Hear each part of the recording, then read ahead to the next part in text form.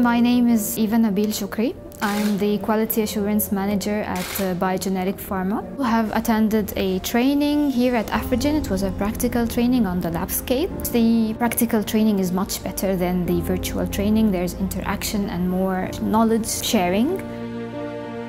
When COVID happened, the pandemic happened, it was those regions, Africa, Middle East, they were the last in line to be getting COVID vaccines and significantly underserved. So as a result of this, we went out to establish the capacity in all regions of the world to be able to produce vaccines in the event of a pandemic. And the reason that mRNA was chosen is because we think that mRNA, it's a very quick response, and we saw that with COVID, one of the quickest responses, but also it's a technology that can be applied to many diseases.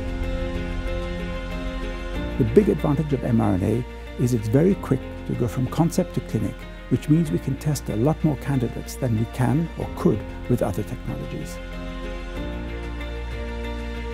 Regarding this visit, from the technical point of view, I'll go back, share the information I got with my team. We will also start looking at the process, trying to identify the gaps, to fulfill any gaps between us and the company, to be ready for technology transfer.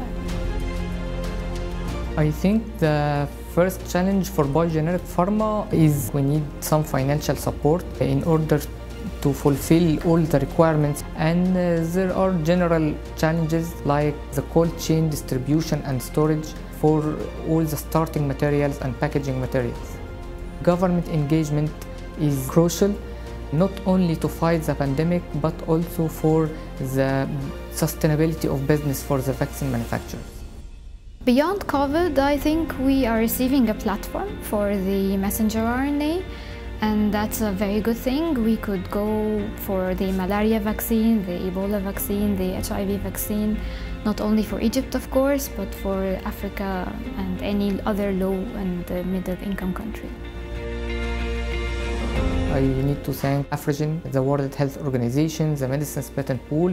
They are doing a lot of effort to get the technology and transfer the technology for all the spokes to produce their own vaccines.